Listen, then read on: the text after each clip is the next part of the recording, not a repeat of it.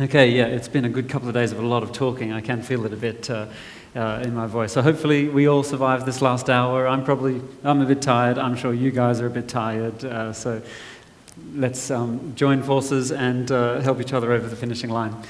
Okay, so today I've got, in a way, a pretty just straightforward presentation. I just want to keep it nice and simple and easy and formal, just some kind of practical information. We're going to talk about foliar spraying and basics of foliar spraying and basics of plant nutrition. How do we bring these two pieces of the puzzle together with understanding spray technologies, etc., understanding plant nutrition, to then bring these two things together to actually get a good response from a foliar spray and achieve better mineral uptake and correction of deficiencies or optimization of plant health, etc., through the use of foliars. So that's the topic for today. The flow is we're going to kind of pretty much start with sprays and principles of uptake and the spray technology side of things. Then I'll kind of run through some pretty quick plant nutrition. We're going to go through each element one by one. Again, it's not we've only got an hour. It's not a super detailed course. So just a key message for each mineral, kind of a good memory kind of jog for you all, and then we'll kind of bring that all together at the end. So I've managed to, for those of you who were here yesterday, my screen went all over the place, so I made sure I corrected that today, and I've got my favorite photosynthesis slide, which is also nicely laid out. So this is what it was supposed to look like yesterday, the ingredients for our photosynthesis driving the processes of plant growth, energy, air, water, minerals, all driving photosynthesis and life. And this is, of course, the focus, what we're going to zoom in today, talk about how do we manage plant nutrition, how do we manage those minerals. Normally, there's a big discussion to have about how do we manage that from the soil health perspective and the soil delivery of those minerals. But today, we're just going to kind of focus a little bit more on the foliar side of things. And hooray, there we go, it's working today as well. And so this is just then a little bit more detail of exactly the same thing. We're talking about photosynthesis, bringing in carbon dioxide, fixing that carbon, producing that first product of photosynthesis, that sugar, glucose molecule. And in the yellow, the writing here, this is our job as nutritionists. It's to optimize the minerals, the nutritional availability, the mineral balances in the plant. It's our job to optimize that so that they can be enzymes or catalysts to catalyze this process, take carbon, hydrogen, oxygen, stitch it together into sugars in the presence of those mineral drivers. And then what does the plant do with that very simple sugar, that first building block? Again, it requires adequate supply of nutrition to drive and build complexity and diversity into the plant. So we stitch those little sugars together to form bigger chain carbohydrates now, tacking on some nitrogen and sulfur, forming some amino acids and some proteins, building more and more complexity, fats and oils, waxes, the waxy layers, lignans, tannins, all these kinds of other compounds, hormones, vitamins, phytonutrients, defense chemicals, protective chemicals, etc. All of these kinds of things that all come from that very first building block, that simple sugar molecule. But in that second stage, we build complexity and diversity. And this is, for those of you that were sitting in with Dan's session just next door last, this is also what he was so eloquently also talking about. It's building in this complexity that is the driver of inherent pest and disease resistance. And I'll return to the slide with linking that point. This is quality, this is shelf life, this is flavor, this is also pest and disease resistance. These things are intertwined. They are one and the same thing. When we optimize plant nutrition for growth, for yield, for production, for shelf life, we're also at the same time optimizing nutrition for health, for quality, for pest and disease resistance. It's all the same thing because it is all about getting the right balance of minerals to catalyze this process. And that slide there is the essence of plant health. For me, that is the definition of plant health. We've had lots of difficult discussions about defining soil health the past few days. For me, this represents plant health. That's it. And our job is right here in gold, in yellow, and then when we optimize that, full plant potential and production and health and quality and vitality stems from that, yields from that. And that means taking a balanced view of plant nutrition, looking at the bigger picture, not narrowing it down, not simplifying the process to ammonium nitrate with maybe a little bit of sulfur, maybe some lime here or there. You know, what is the actual limiting factor that is limiting your potential? What happens if we put more ammonium nitrate on this soil?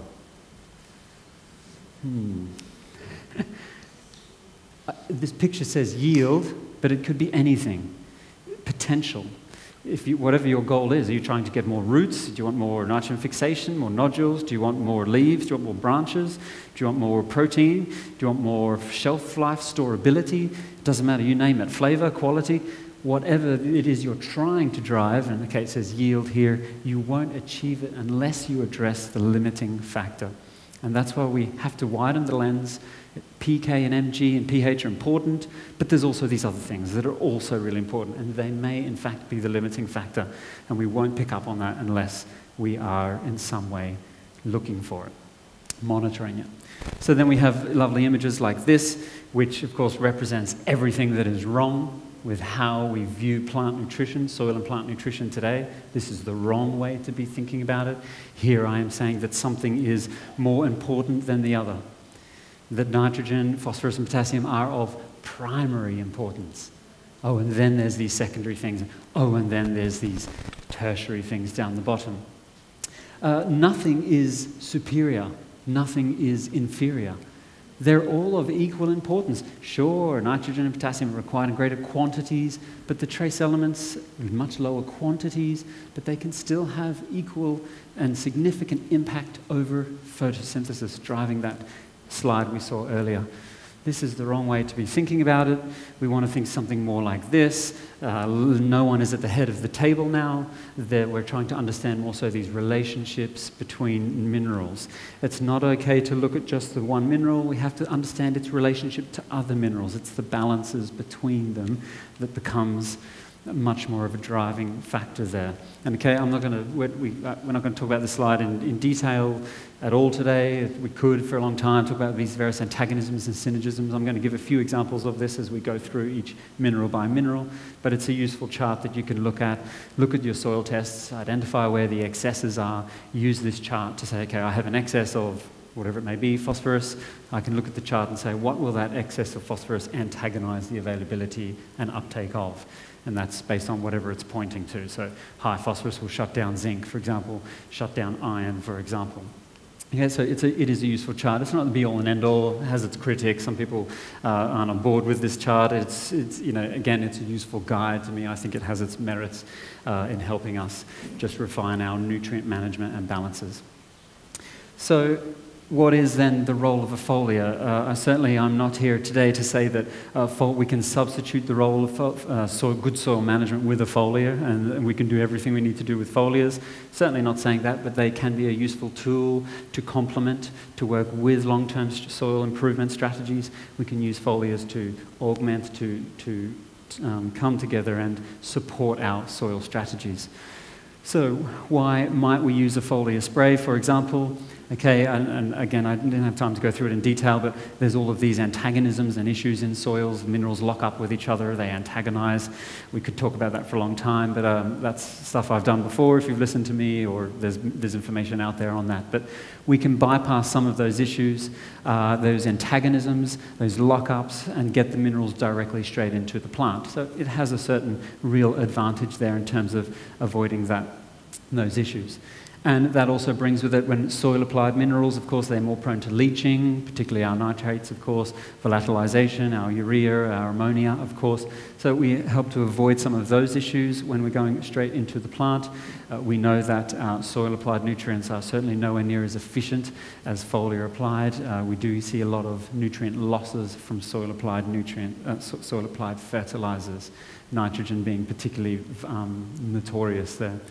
So we can bypass these issues, minimize some of these losses, and that improves efficiencies, and all of this means we can come together and also use less fertilizer. So this is all helping to drive nutrient use efficiencies here. It's very small amounts of nutrients that we apply on the foliar.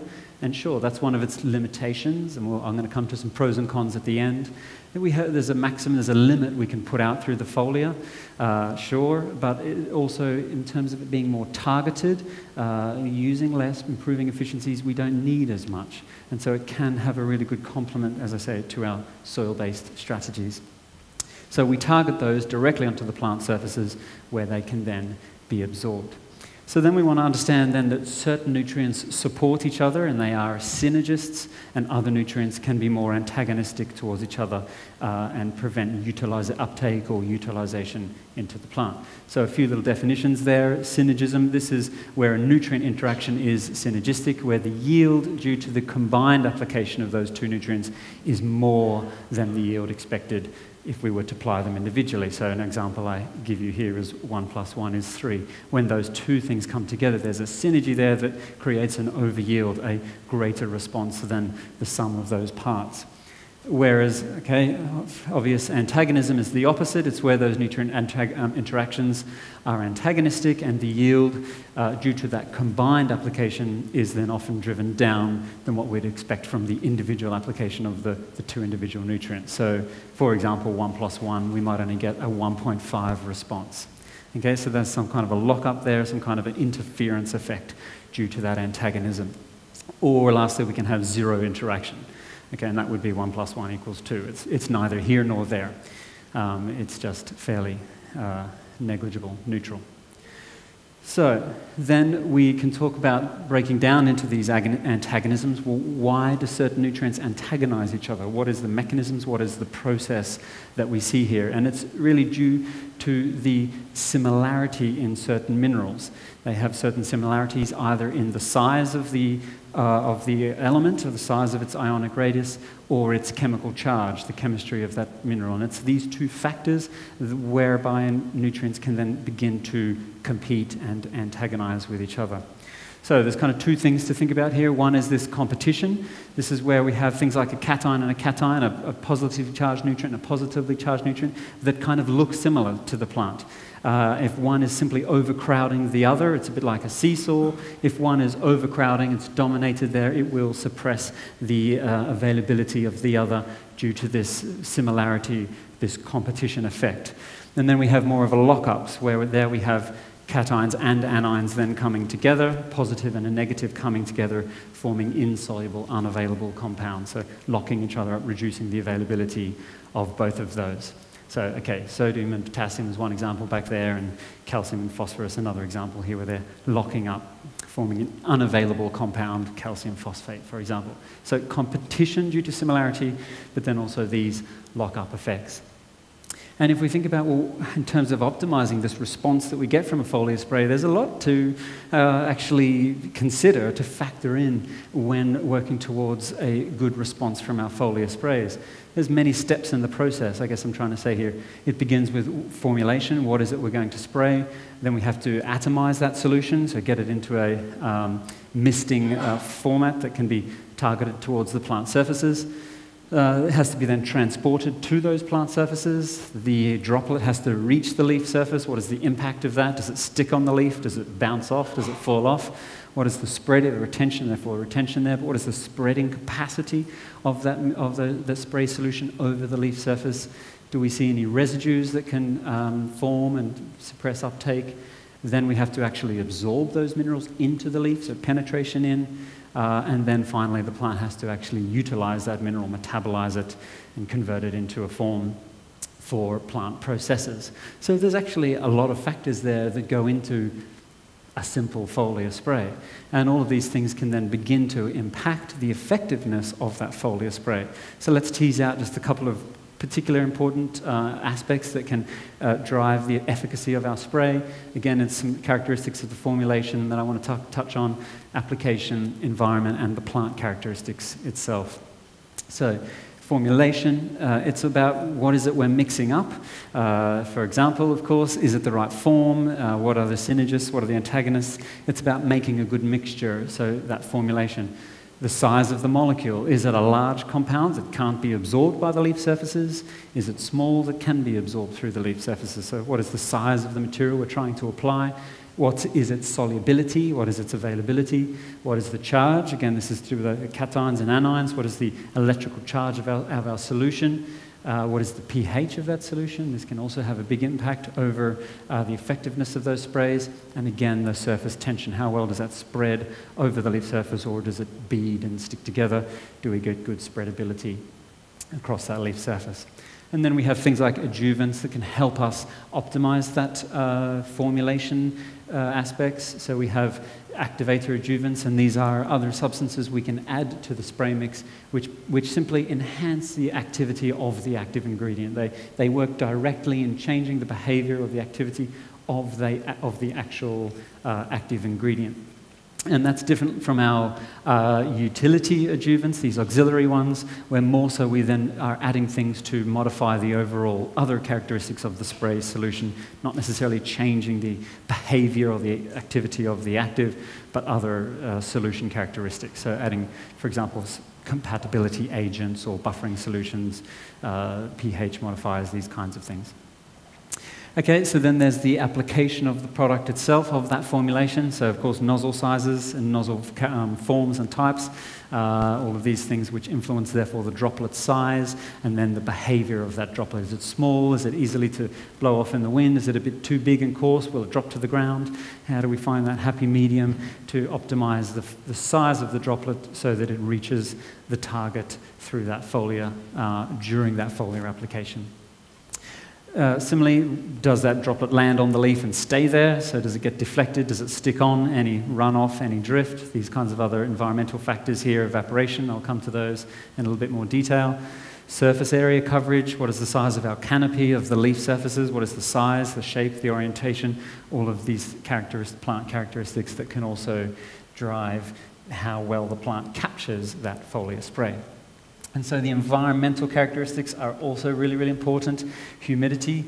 So when we have very low humidity, of course, we get rapid drying, and particularly for our soluble solutions, they can actually recrystallize, they can unsolubilize, they can recrystallize out of solution and form little crystals on the leaf surfaces. So, of course, it's now not soluble, it cannot be absorbed by the plant. So a little bit of extra humidity there helps to maintain the solubility of our spray solution when it's on that leaf surface. Temperature also, so we know the plants grow and utilize nutrients more when it's warmer, so I think everything just shuts down when it's colder. So if we have an optimum temperature there where plants are growing and active, then you will see better response from those foliar sprays. Up to a top end, of course, when it starts to get too hot, again, plant processes slow down, photosynthesis shuts down if it's too hot, and thereby limiting the potential of the efficacy of our foliar spray. Light also plays a role. Quality and quantity seems to also have a role in improving uptake. And of course, other things like wind, the environment, the climate, the rain, all of these other things that are happening outside in the environment there. So, okay, I was touching there on humidity. Therefore, the message here is that we know that plants will be able to absorb and utilize the minerals that we apply if they are applied in the early morning or in that late afternoon. That is certainly the better time, particularly because stomata are open at that time of the day, in the morning, in the evenings. They'll be more likely to be closed on a hot day. And, well, as I'll talk about in a second, the stomata are one means of delivery to get those nutrients into the plant. So when the stomata are closed, of course, we're limiting that potential for nutrient uptake through the stomata. So time of day is important. And then things, again, like environment and drought situations. So actually under early drought stress, when the plant is beginning to feel the effects of dry soil and it's having a limited nutrient uptake from the soil, in those early stages of drought stress, of moisture stress, plants actually respond very well to foliars. Part of the stress that we're seeing, part of the dehydration and the effects in the leaf curling, etc., that we see in the early stages is also a mineral deficiency. It's the soil drying out and the plants not being able to get the minerals out of the soil water. So what you see and what we consider as dry moisture stress is moisture stress plus nutrient stress, because of the inability to scavenge those minerals. And in that stage, foliar applications are very effective at helping the plant overcome that drought stress by, of course, getting the mineral directly into the plant, avoiding that dry soil. So it's a very effective time during that early drought stress. However, again, as that progresses and the plants become more and more stressed, really shutting down, then they become very unresponsive to a foliar spray in the later stages of that drought stress. So it can be a very effective tool to help certainly tie the plant over, seed the plant over, hoping that we may still get some rain. There may be rain, could be another week away or a few days away. It can really help the plant hold on for longer. And potassium is a nutrient there that's relevant for. Potassium really shuts down quickly as the soil begins to dry out. And you get a good health recovery from in the plant from foliar sprays of potassium and in those early drought stress situations. So then we have some of those other characteristics of the plant surfaces themselves. Okay, the leaf shape, the leaf area index, these kinds of things. Leaf chemistry, I'm going to talk about in a second. And these are the physical attributes. What is the size of the thickness of the cuticle, the waxy layer on the outside of the leaf surface? What is the characteristic of that cuticle? Of course, it's waxy. It has a water repellency. So different plants are more or less than others. As we all can appreciate with our brassicas, they have those, of course, leaf surfaces that the water will especially bead together on those leaf surfaces. So hence, wetter stickers to increase that spreadability are particularly relevant there. So it's those cuticles, those surfaces can have a role, these surface waxes. Also then the leaf structures, so leaf hairs, the various kind of trichomes and these things can all impact on capturing the foliar spray and either improving or limiting its reaching the target of those leaf surfaces. Crop stage is also a factor. Young plants, say around that kind of 3 to 6 leaf stage, those young leaves, very kind of young and tender leaves, are very responsive to a foliar spray. Of course, as that leaf gets more older, a bit more mature, it becomes a little bit less responsive. The nutrients are a little bit less penetrable into those slightly older leaves. So the young leaves at that early stage are very, very responsive to foliar sprays. And okay, I gave a few examples there of plant stresses as well, the drought stress, heat stress. These kinds of things also have a role. So therefore, we're thinking about the formulation, getting it applied out, reaching the target, then having an understanding of how those nutrients are absorbed and utilized by the plant then becomes another factor. So nutrients can get into the plant through these two means. One, as I just mentioned, is the stomata. So when the stomata are open, nutrients can be absorbed and taken up directly through that stomata. And that's also part of the reason that, again, early morning, late afternoon is particularly responsive for foliar sprays because those stomata are open. But nutrients can also be taken up through kind of micropores in the cuticles. They can pass through those waxy layers and be absorbed into the leaf surfaces.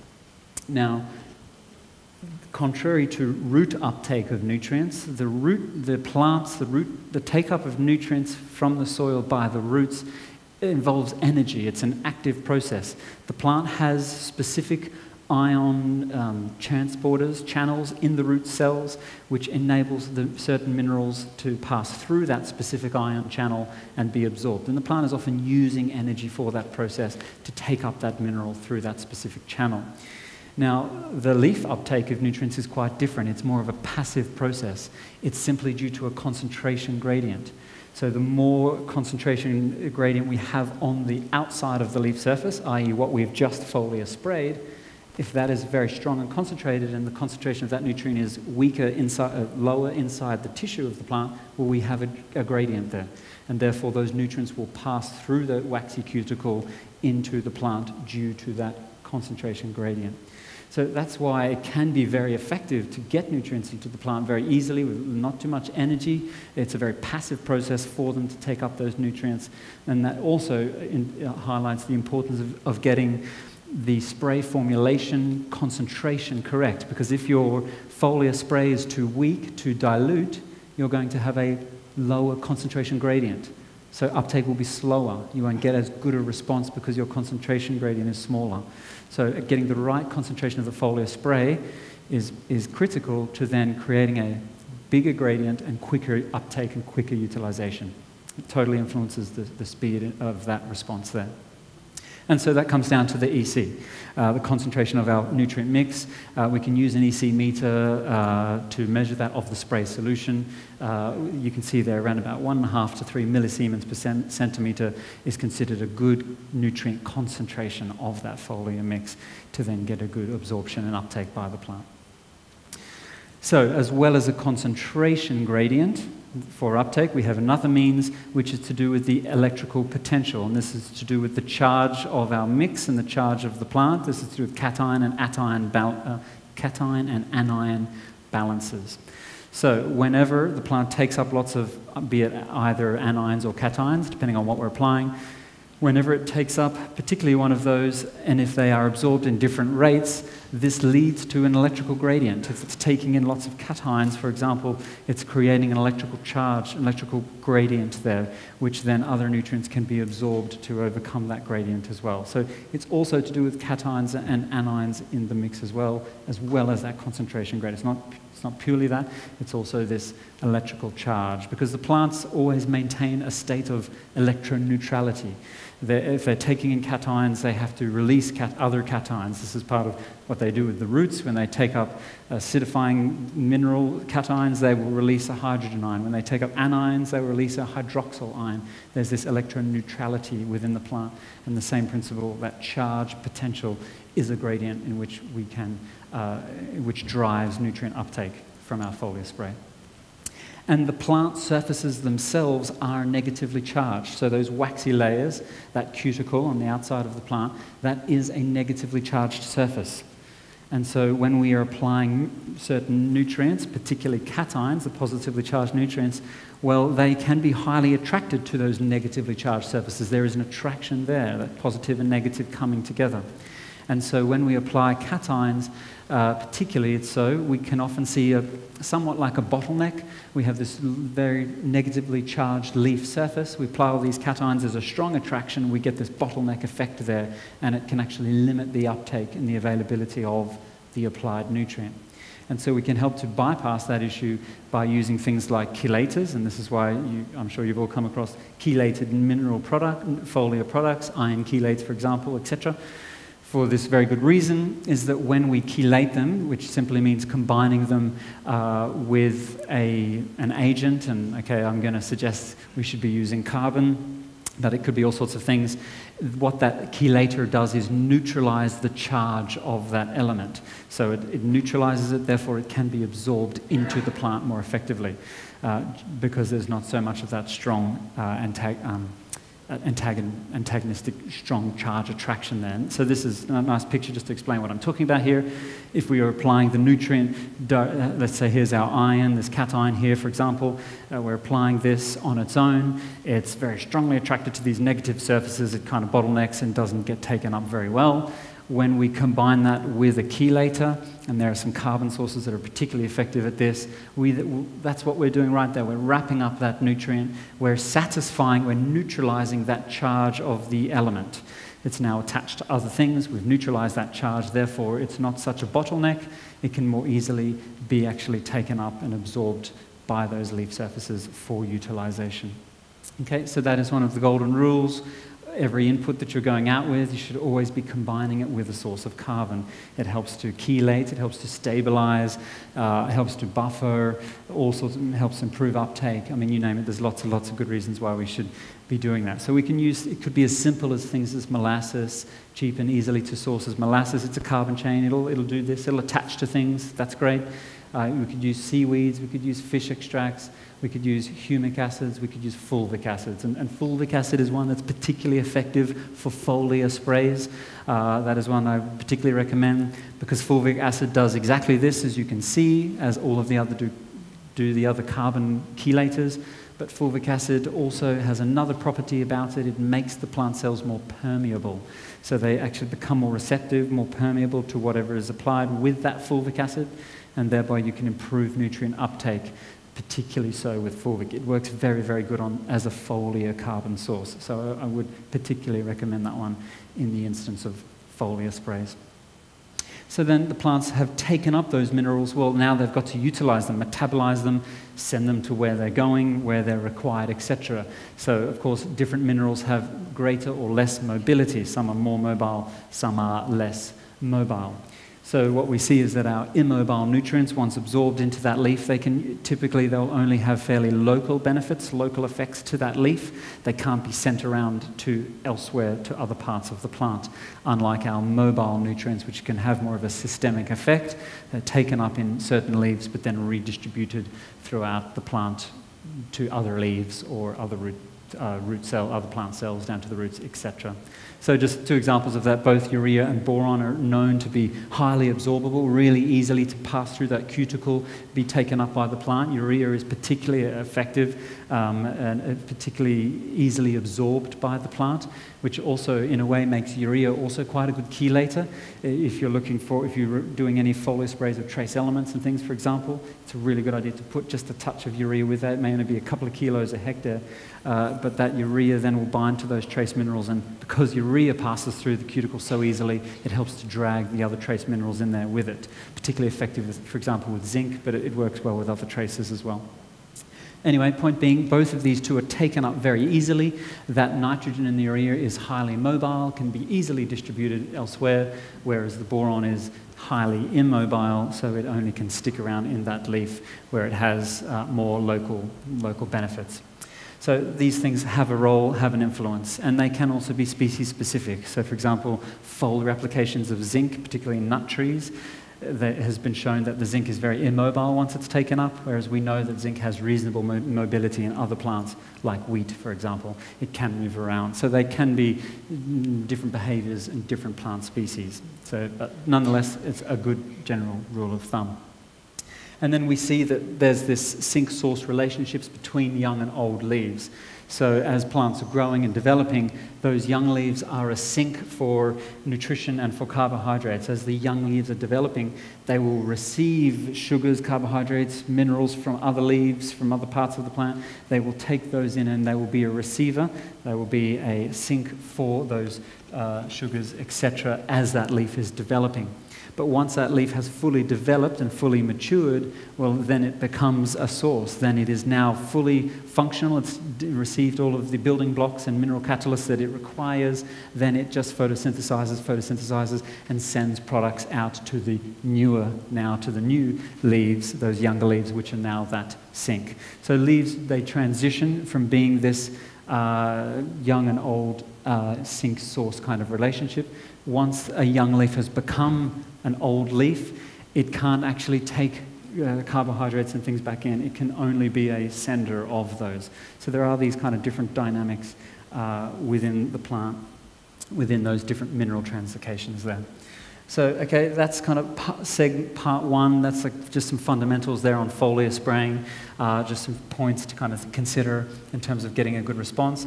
Let's kind of move that into some fundamentals on plant nutrition, because then we can try and bring these two things together at the end to talk about how to use an understanding of plant nutrition and use an understanding of foliar techniques to optimize plant health. So, I mean, in a nutshell, we're going to go through each of these minerals just super quickly, one quick slide on each one. Again, we could do a whole plant nutrition course probably for an entire day. If you guys want to stick around all night, we could keep going, but no, we won't do that. But we could talk about this for a whole day as fundamentals of plant nutrition. That's a big topic. So again, I just want to touch over key points for today.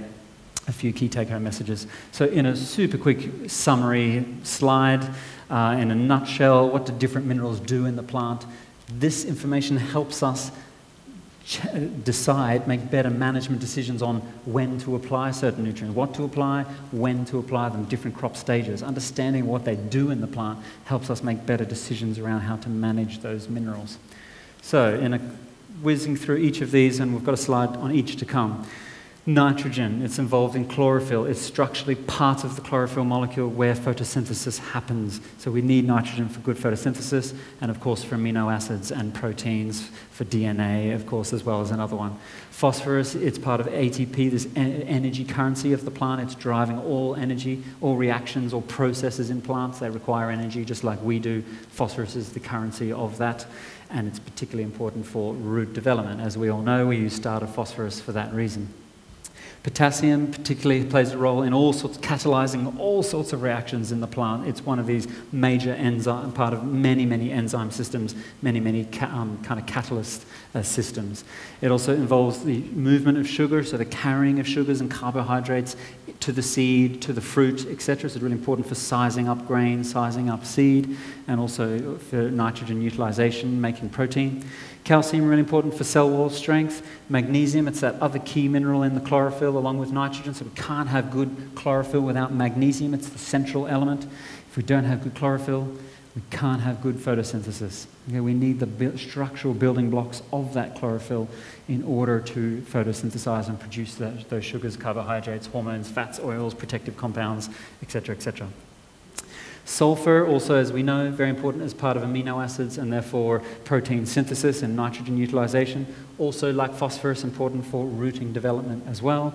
Silicon, I'm going to say a brief mention on that one, really important for cell wall strength. Boron, anything also to do with sugar movement around the plant, but anything to do with reproductive processes. Copper, disease protection. Zinc, leaf size. Manganese, also reproductive processes, seed development, etc. Iron is involved in the synthesis of chlorophyll. It's not structurally part of chlorophyll like nitrogen and magnesium are, but we need iron to bring that iron and magnesium together and form the chlorophyll. Iron is involved in the synthesis of that compound. Moly, really important for nitrogen utilization, converting nitrates into proteins. Cobalt, also for nitrogen fixation on legumes. And nickel, important for this particular enzyme, urease, which helps to utilize urea. Nickel is an essential plant nutrient. Essential plant nutrient. The plants cannot complete their life cycles without nickel. How many of us are managing nickel on a day-to-day basis? Oh, I see a hand that's gone up. Impressive. We have to chat later. So, in order to counteract the wrong way to think about plant nutrition, I'm going to whiz through each of these elements in no specific order, apart from we're not going to start with NPK, we're going to do them last. Let's start with the trace minerals, we'll move to the secondaries, and then we'll come down here just at the very, very end, just to emphasize that important point that they are all of equal importance. No one is more important than the other. No particular order here, though. Boron, okay, as I mentioned, it's a bit like calcium. It's like and silicon. They all get deposited in the cell walls. It's become structurally part of the plant. That's why all three of them are highly immobile. Once they get deposited in there, they cannot be mobilized and utilized elsewhere. So it does have a role in increasing cell strength, and that helps to make the plant tougher, more rigid, more resilient against invading attackers, pests and disease, for example. It's also involved similarly in the synthesis of these structural compounds, so things like lignans, polyphenols, these more complex carbon things, which again get deposited in the skin of the plant, helping to strengthen the barrier between the outside world and the plant itself. It's a very immobile nutrient required in those growing tips, and as I mentioned, particularly important for reproductive processes. Any plants, any flowering plants that flower, produce pollen, have to pollen viability and set those flowers, fruit set, seed set, etc. Anything to do with that whole reproductive crop stage, boron is critical for unless there's an extreme toxicity, known toxicity of boron. Pretty much most plants will benefit from a foliar spray of boron just prior to flowering, just at the onset of flowering, a week or so, moving into flowering. They really love that boron. It's really important for good flowering and reproductive processes. A few mineral antagonists of boron, so calcium. Boron and calcium are synergists. They work together, but if one is too high or than the other, it can also begin to antagonize. So they kind of work both, actually, calcium and boron.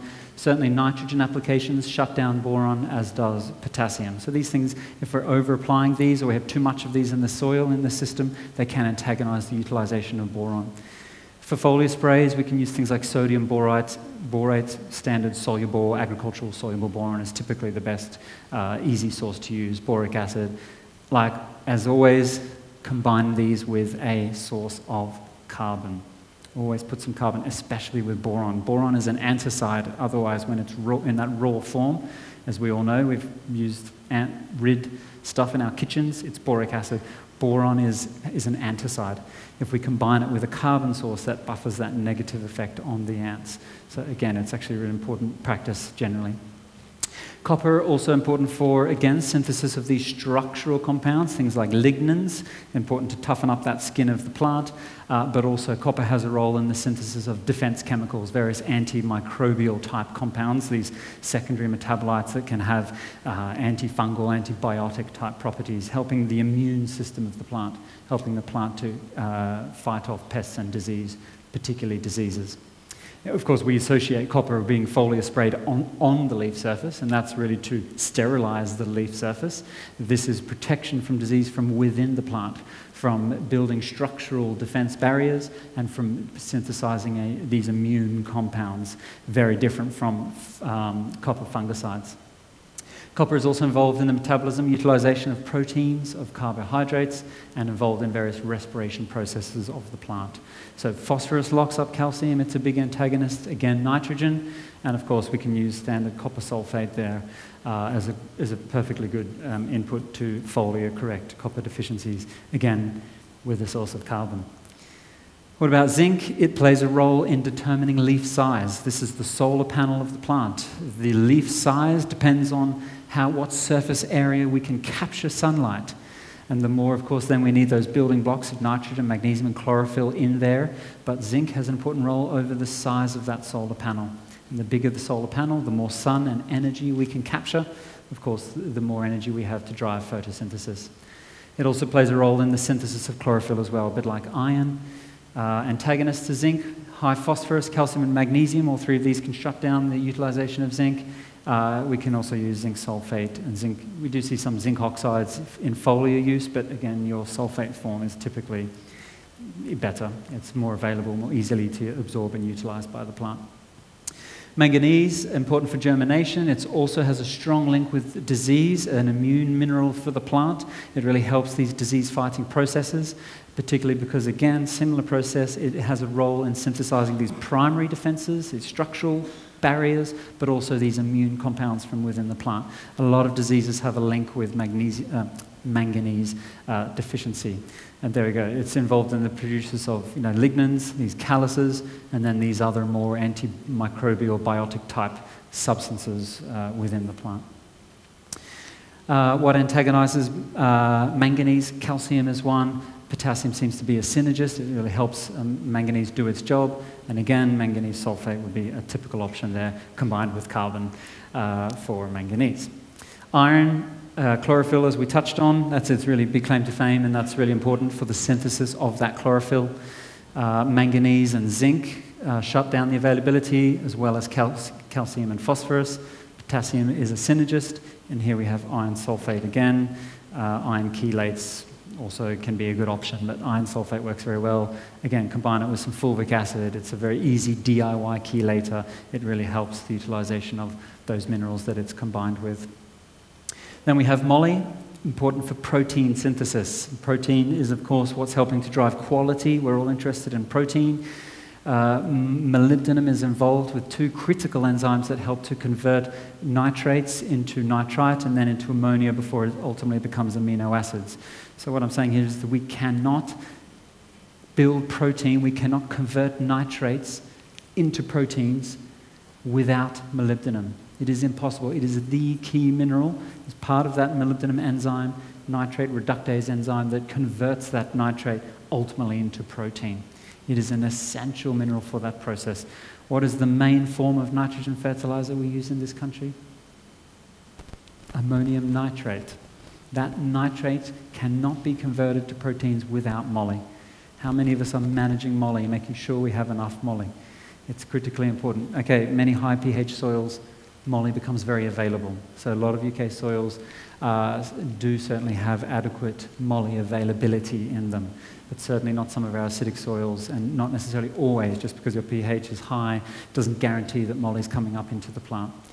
So it is really important if we want to build amino acids, if we want to build protein, which I know I'm sure all of you want to do. But it's also really important for end-fixing bacteria. They require moly to grab onto that nitrogen gas from the air. We like to talk about nutrition in the context of plants and essential plant minerals, and nutrition in the sense of animals, minerals for livestock, and minerals for our diet. How often do we think about what minerals do the microbes need? The bacteria need moly in order to grab onto nitrogen gas, pull that in from the air, and deliver that to the plant. The bacteria cannot do it without moly. Dan was just talking about this also next door, for those of you that were there. The bacteria need it, not just in our legumes, also the free-living nitrogen fixers as well. They need that mineral. How often do we think about nutrition for our microbes? So, okay, we can use also sodium molybdate would be the most common foliar spray there that we can also use to correct moly deficiencies.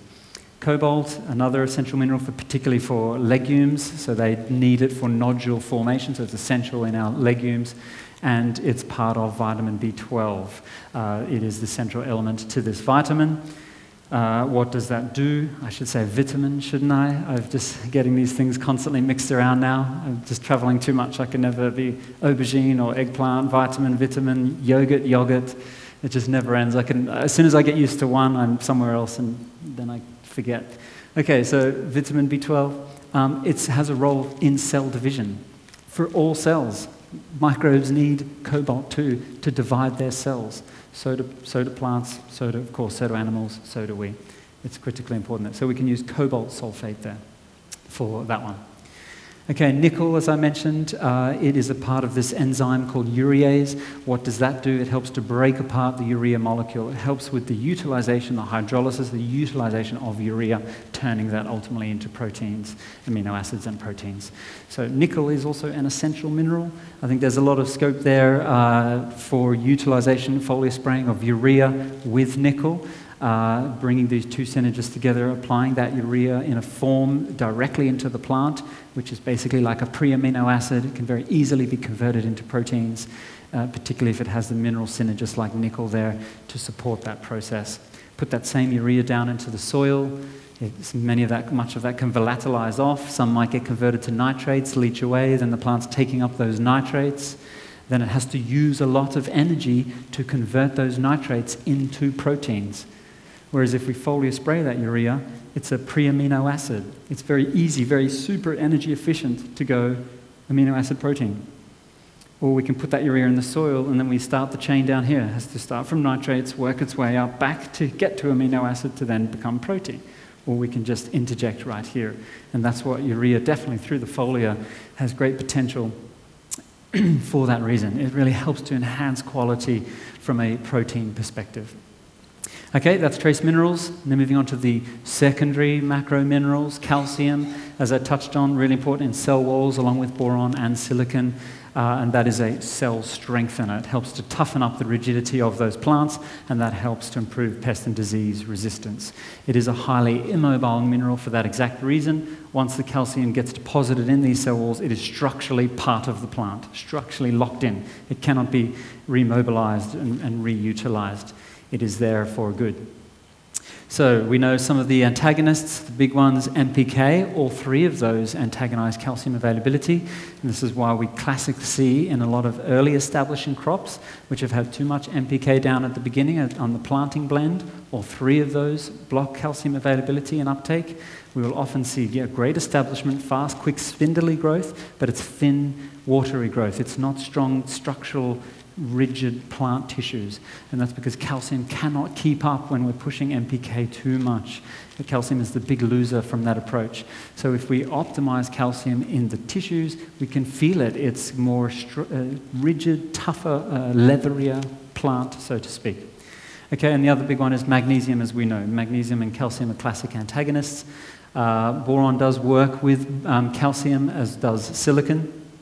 What can we use for inputs? Calcium nitrate, calcium chloride, liquid limes, liquid gypsums, these kinds of things can all be used to address calcium. What about sulfur? We've touched on sulfur a little bit earlier. We appreciate its role in the critical essential amino acids, and therefore it's very important for that overall protein synthesis. If you're interested in protein, you've got to be interested in moly.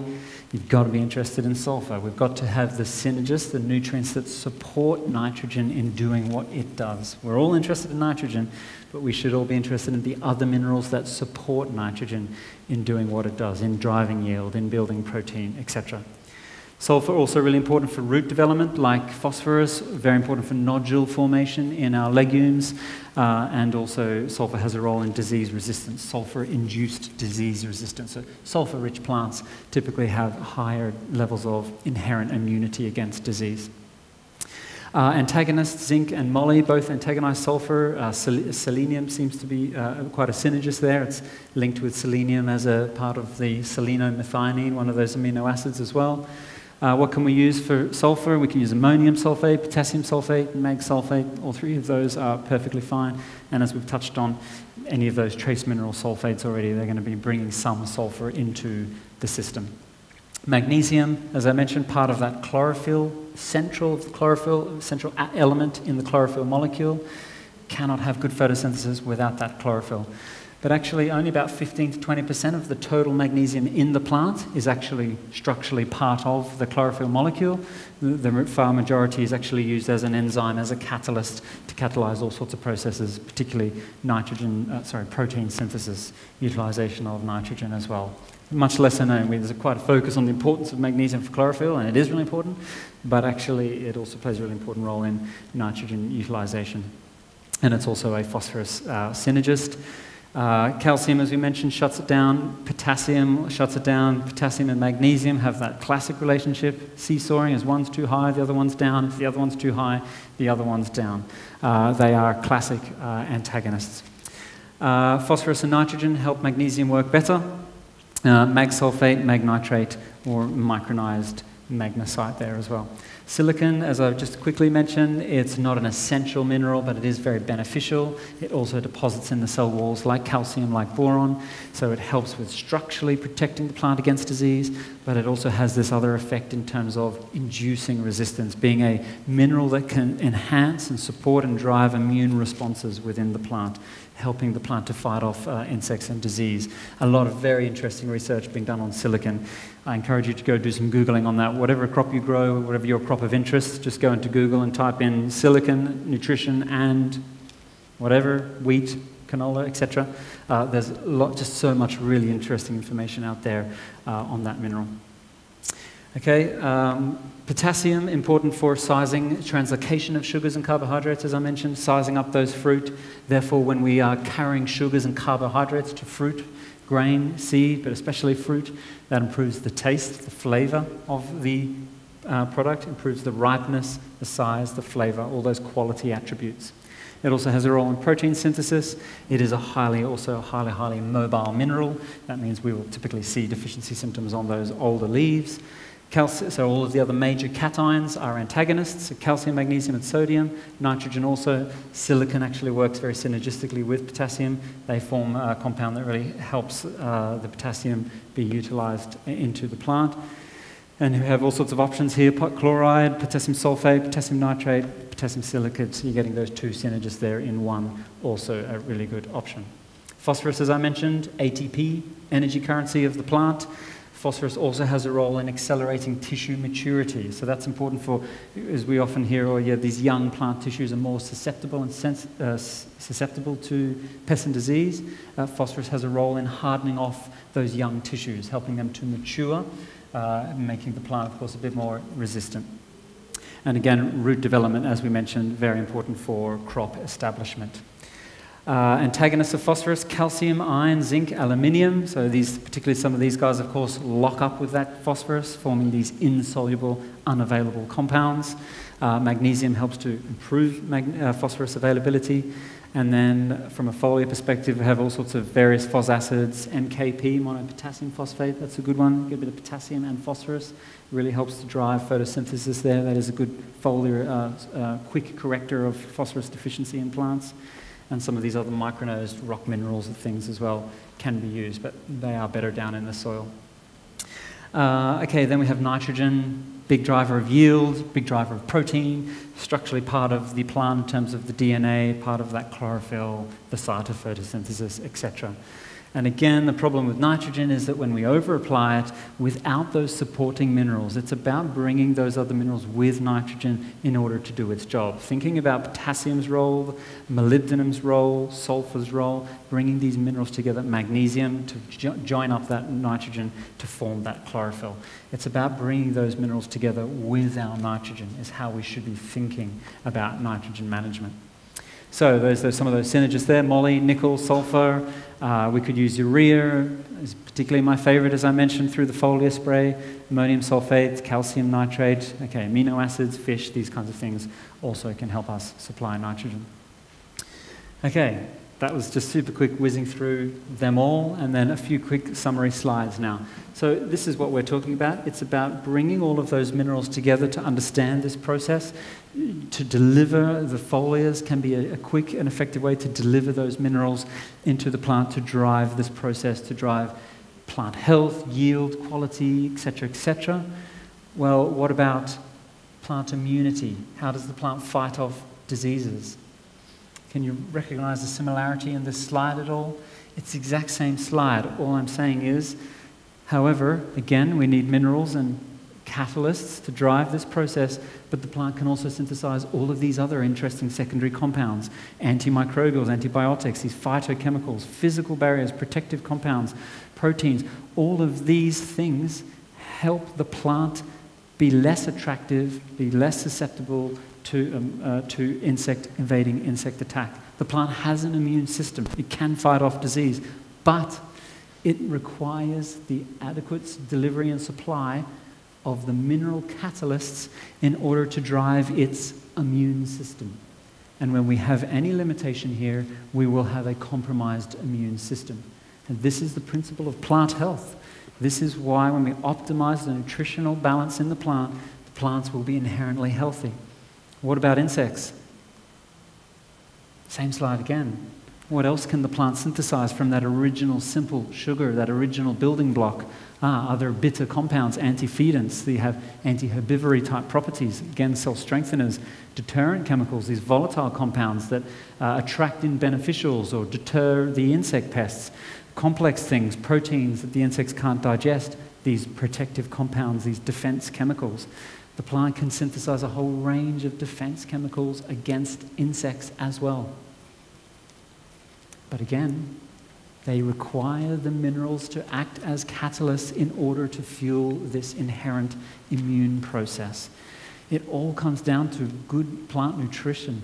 And there are some really fundamental basics that we're not getting right in our standard practices today, which work directly against this process. It's simply a matter of saying, well, okay, what is my leaf status? Ask the plant, do some tissue tests, do some visual observations, do some SAT tests, try and diagnose the issues, and then correct them. And foliars can be a very quick way of correcting those. And then we link this to soil health and soil processes. When we deliver minerals, when plants have adequate minerals, and this process all works, this one here, and we're building more diversity and more complexity into the plant, well, what happens to all of these various compounds, these sugars, carbohydrates, all of these kinds of things? Well, a percentage of those gets sent down to the root system and exuded out of the root system to feed the soil microbes. And we have a lovely picture of a root exudate coming off some maize here.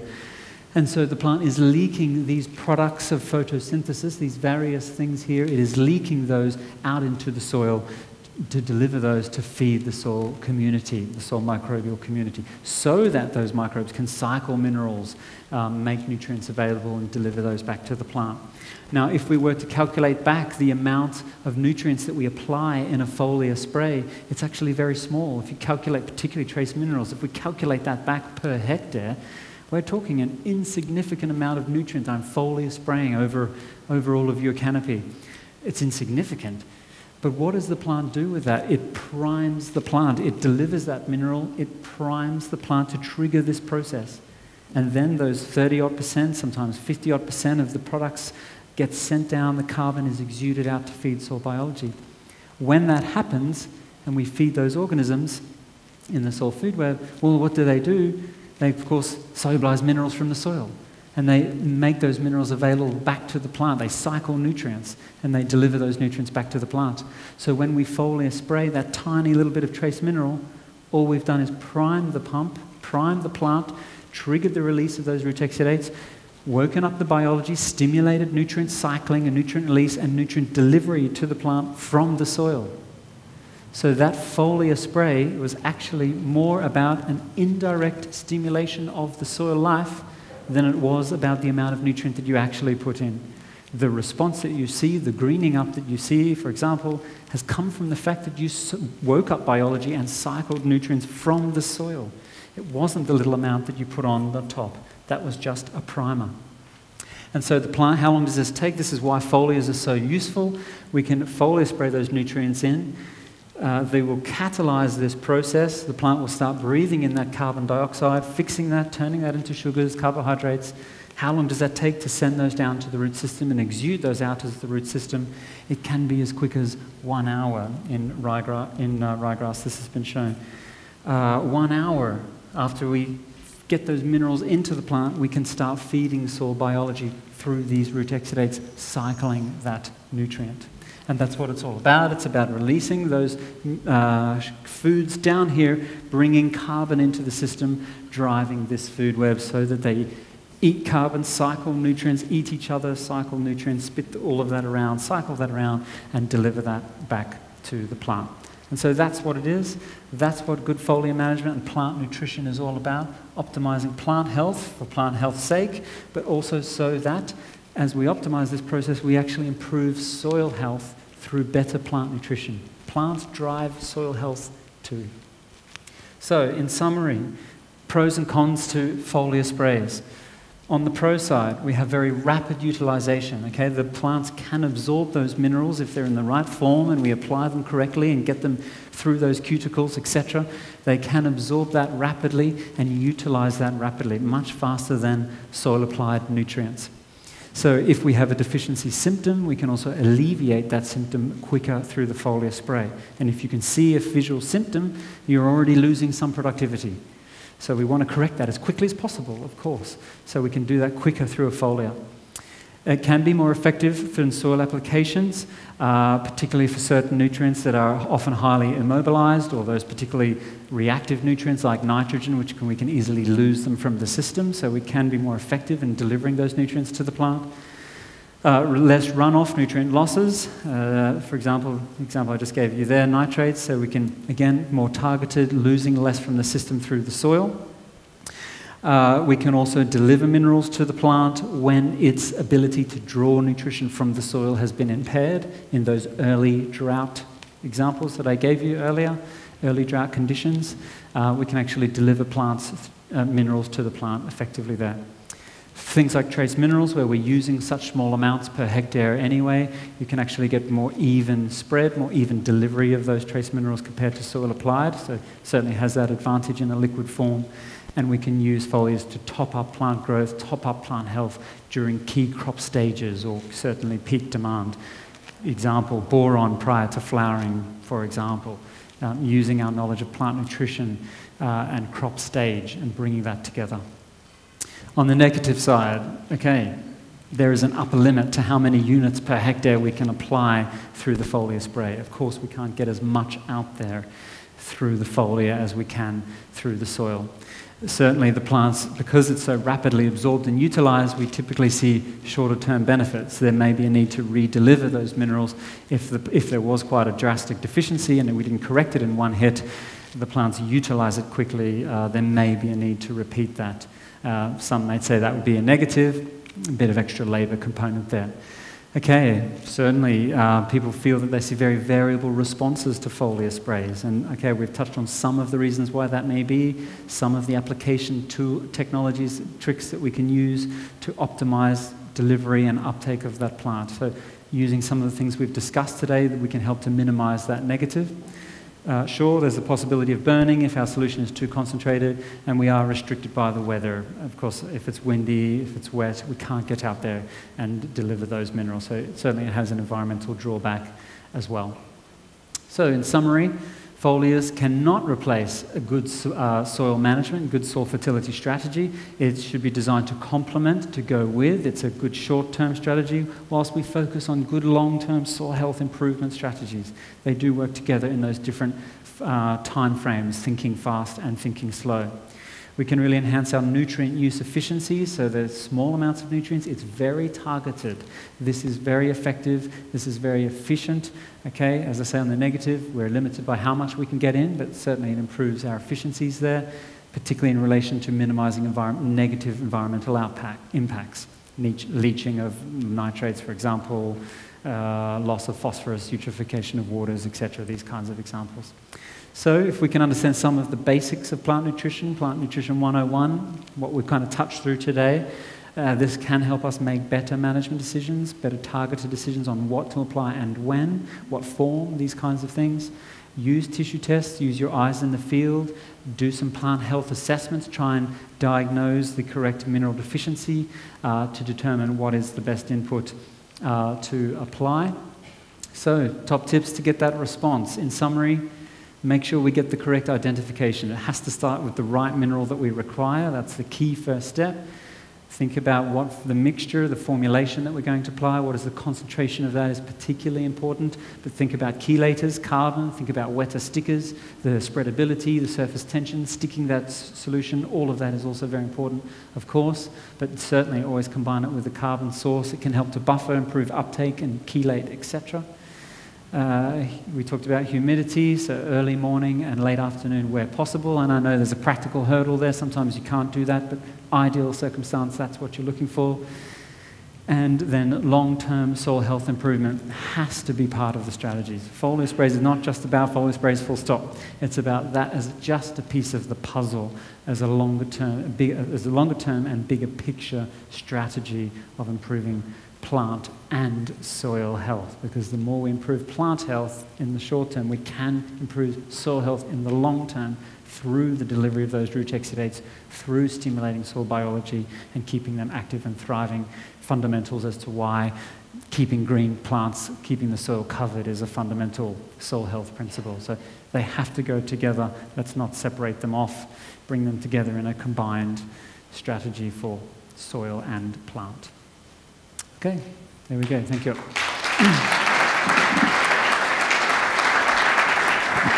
How did we go? Okay, a few minutes over. Sorry, Paul. Guys, yeah, well, he's a complete hero, as I said he would be. I can't believe there are any questions, but I mean, we've got the mic. We're up for it, so... Everyone just wants a beer. There we go. Hopefully a quick one. Just talking. No, use the mic, yeah, because everyone else can hear. In terms of making that identification of what nutrient is your limiting factor, are there particular resources that you recommend? The gold standard, really, the best way is to do a full tissue analysis and send it off to a lab. That way you get a definitive answer. It is the best way. Alternatively, I mean, if you want to do some of your own visual assessments, Google is a great resource. Type in wheat or whatever your crop you grow and deficiency symptoms, and you'll bring in Google Images. You'll bring up all sorts of images that can potentially help you there. So that is a great resource to help with diagnosis. And then there are also a range of kind of I didn't really talk about them today, but a range of kind of plant health sap meters where you can pull some leaves, extract some sap, and do some direct measurements right there in field immediately. So look up kind of sap meters, plant nutrition sap meters. They can also be a useful tool. Yeah. Question? Yep.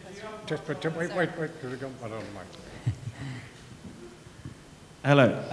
Do you have much on applying some of these foliar feeds along with herbicides? Because some of the herbicides we apply are like chemotherapy almost, something to help out the plant. Yeah, so certainly you can mix certain minerals just to be efficient with your herbicide and do two things at once. So there can be some antagonisms there. I couldn't comment. You'd have to really ask the chemical manufacturer there on that. But certainly it's commonplace to include a bit of extra nutrition, kill two birds with one stone. It can be very effective, yes.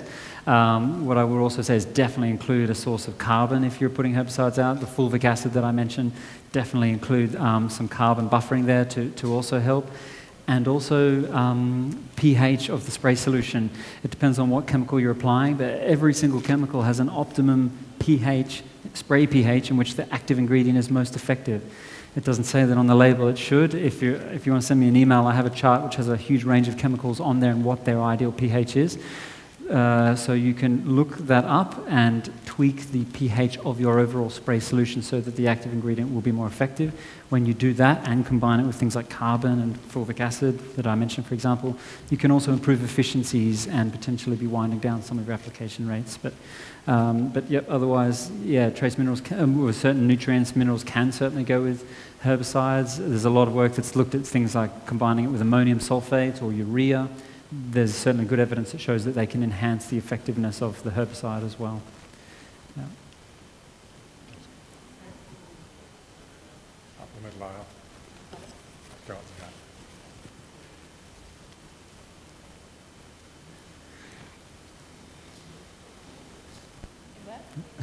That's it. Sorry. Hello, I have two questions, but one of which, from the first question. If you're doing a tissue analysis, you've got some micronutrients which are mobile and some which are immobile. Surely, which part of the plant? I mean, it does make a difference, doesn't it? It sure does. Okay. Can I ask the second question? Yeah, go for it. Yeah, do it first. Yeah. I also live in an area where very high pH and phosphate lockup is a big problem. How can, I mean, some of the growers I'm working with are using foliar phosphate. Yeah.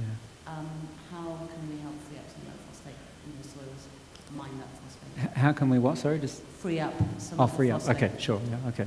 Thank you. All right. Yeah. So you've hit the bullseye there with your point about mobility and which leaf to sample. It is a bit of a big oversight with how we manage tissue tests, certainly. So the standard wisdom is we do sample the kind of the youngest but fully mature leaf. So that's not the growing tips, but perhaps just a bit behind that, the youngest but still fully formed leaf. That is the one that we sample, and that is the one based on many years of research and database and cataloguing and trial work. We have a picture of what the ideal level in that leaf should be, or a bit of a range at least. Now, so that has value, that has a lot of historical data set behind that, and that's great, but it does highlight a bit of an issue with some particularly mobile minerals, whereby particularly the mobile ones, let's say potassium is a good example. If the plant comes into a deficiency, it can actually take minerals from those older leaves and send them up to the new growth areas, and then you come along and sample that leaf. So, of course, you may actually have a deficiency, therefore, of that mineral in the older leaf, but when you've sampled it on the new growth area, it says that it's okay. And that is certainly an oversight of the system. So the tissue tests also have strengths and weaknesses, like every test, and that's about, therefore, being mindful of that. So that is an example where there's an issue, but more generally, the protocol of tissue testing, based on the historical evidence of what that mineral should be, is still very valuable. So don't let its weakness also take it away from it, that it does have value. So you've just got to factor that in, unfortunately, and that comes with just a bit of knowledge on more plant nutrition, etc. Then your other question is, yeah, I agree. I think those kind of examples of high phosphorus in the soil, high lockup of the soil, these issues, it makes no sense to put more of the mineral in the soil. It's already probably there in sufficient quantities. It's just locked up. And that's where, again, foliars can be a very useful and effective kind of short-term remedy towards that. And I would think that's a great strategy, fully support that. However, you've got to combine with that a long-term strategy of, okay, well, how do I release what's there? And really that then comes down to good soil health practices. I mean, it's got to be centered around good organic matter, organic carbon. The more carbon we can get into the soils, the more biological function we see. What those various bacteria and fungi do, they're great at solubilizing minerals from the soil and delivering them to the plant. So we've characterized a huge plethora, actually, of what's called phosphorus solubilizing microbes, and there's many species of bacteria that do that. There's many species of fungi that do that. You can buy commercial products out there which have strains of those specialist solubilizing microbe species. There are commercialized products, for example, because that's one of the groups of microbes that are very well characterized. So there is lots of microbes that can cycle that. Mycorrhizal fungi would also be a particularly important one there. So part of the long-term answer then to your question is increasing soil microbial activity and enabling those microbes to solubilize and liberate the nutrients there from the soil. And the key to that is more plant diversity and more carbon coming into the system. Yeah. I think there's one. Yeah. Joel, There you go. you've maybe possibly answered this, but if you're allergic to mechanization sprayers, can you put minerals through a water system for mob grazing cattle? Would that work being ingested by cattle and put out the back end, so to speak? So do you mean foliar spraying the grass before the cattle graze it? Is that what you mean? No, I mean dropping the mineral shortfall into a water tank or a Into their tank. drinking water? Yeah. Yeah. Oh. You could do. I mean, that's the same as mineral lick blocks, essentially. You're just talking about it in a liquid form rather than a solid form. Yeah, they're going to eat those minerals, process it with the grass that they eat and poop it back out and redistribute that mineral throughout the rest of the field. So yes, it can be an effective strategy to try and address limitations. I'm not familiar with doing it in a liquid form, but I guess there's no reason why not. Maybe you'd have to be mindful of whatever the concentration is, the dose, so it's not maybe too much and causing some issues with their metabolism. But in theory, if you're supplying the mineral in a liquid form or a lick block, there's no difference really there. So yeah, haven't heard of it, but yeah, I could see the potentially there, yeah. Mm-hmm. Yeah. Joel, a few questions. I'm working with some farmers in Ireland applying liquid urea onto pastures in an effort to reduce nitrogen use. Would you see molasses as being a cost-effective carbon source for application with liquid urea? Mm-hmm. Yes, I would, definitely. I think I'd say, as I mentioned, the fulvic acid, humic or fulvic acid, particularly fulvic, is really good for the foliar because of that permeability, plant cell permeability function. So I think it does work better, and fulvic acid has more exchange sites, higher CEC, more exchange sites to grab onto, to chelate and wrap up and grab onto that mineral. So you can use less of it, you've got more exchange sites. So it would be a bit more effective in that regard, but in terms of something cheaper and easily accessible, sure, molasses can also work very well. Yeah. Is there any compounds that can be used when plants are in the early stages of stress to maximize flow through the pores, or to even open the pores back up again to nearly trick the plant into thinking it's not stressed, so open the pores to get the nutrients in? Is there anything we can use to help in those early stages, be it drought or be it in periods of weather? Yeah, well, certainly for drought stress. So, I mean, I mentioned potassium there as one mineral that really helps the plant to overcome drought stresses, and potassium also has a direct role in the opening and closing of the stomata as well, part of sodium-potassium pumps. So certainly potassium is a very good stress reliever mineral for those kinds of drought stress situations, and it also helps the plant to open up stomata. The other mineral that is excellent for the master stress reliever is silicon, as I mentioned. That one also helps the plant with, you name the stress, silicon works. Drought, temperature, frost, cold, salinity, so dicity, heavy metals, microbe, insect, you name it, silicon helps the plant with those stressful situations. So that would definitely also be another one. And then the other strategy is the idea of combining minerals, foliar nutrients, with microbial products. So one of the benefits there of applying microbes through the foliar means is that those microbes breathe, they respire. So they're breathing in that oxygen, they're releasing CO2. So when you coat the leaf surfaces with beneficial bacteria, and there are all sorts of kind of microbe type things you could brew up and culture, compost extracts, teas, these kinds of things would be one example, but there'd be many others. What that microbe is doing when it coats that leaf surface and is applied, it's respiring, it's releasing CO2, and the plant detects that, and it makes the plant open its stomata to breathe in that CO2. So when you combined nutrition with biology in the one mixture, Then the microbes trigger CO2 and stomata opening, and then that also enables the nutrient to get in and be utilized and delivered to the plant more effectively as well. So that would also be another strategy to trick the plant into opening its stomata if it detects a swathe of CO2 in the environment. And sorry, one final question.